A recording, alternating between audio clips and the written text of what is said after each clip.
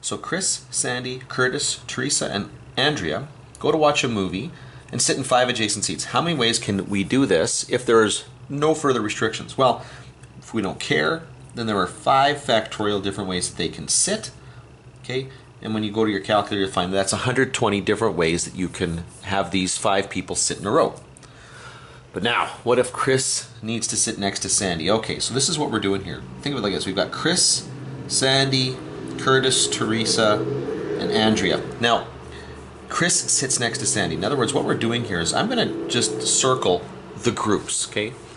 Chris and Sandy are together a group. And then I've got Curtis, Teresa, Andrea. They're all their individual groups, okay?